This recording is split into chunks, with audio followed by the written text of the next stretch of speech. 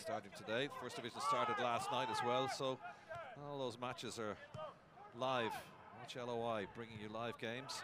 This is the SSE Electricity League Premier Division. Ball in towards Kelly, got to turn and score. Oh, that's a lovely finish. And the set-up ball on the far side by Liam Burt, but he still had work to do just beside the penalty spot. And Kelly, who got 3 goals last year for St. Pat's, opens his account, the 24-year-old, in the 19th minute with a nice finish, and Bohemians lead by a goal to nil.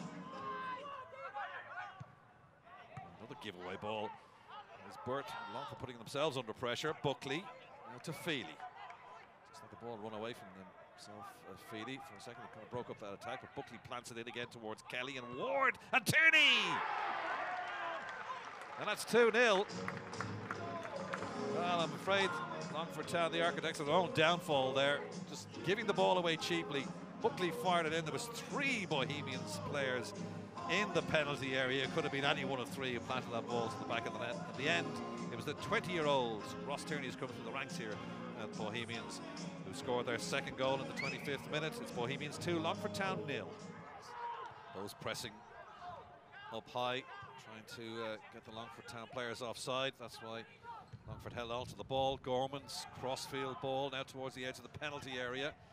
Broken up, here's Erie.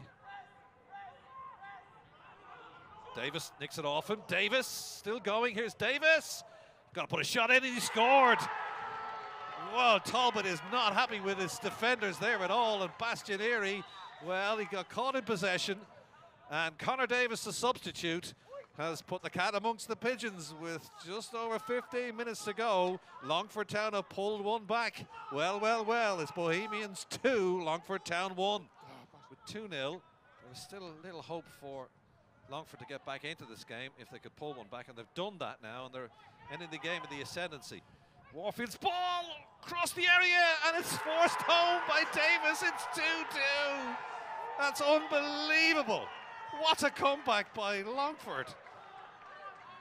Well, the Bohemians defence static as the ball came across the area, and it was tapped in at the back post, and it's 2-2, and what a comeback by Longford Town. We saw this in the first half when 2 Longford players pressed forward and Gorman just stood on the penalty spot. Will they try it again? So Grimes to take it. In the dying seconds of this game, well played to Bohemians get it clear, and that's the last action of an entertaining contest. And what a comeback by Longford Town, trailing by 2 goals to nil. Georgie Kelly and Ross Tierney gave them a 2-goal half-time advantage. In the second half, Kelly hit the butt of the post. If that had gone in, it was done and dusted. But credit to Longford Town, they never gave up. And 2 goals from their substitute, Connor Davis, has given them a well-deserved point in the end.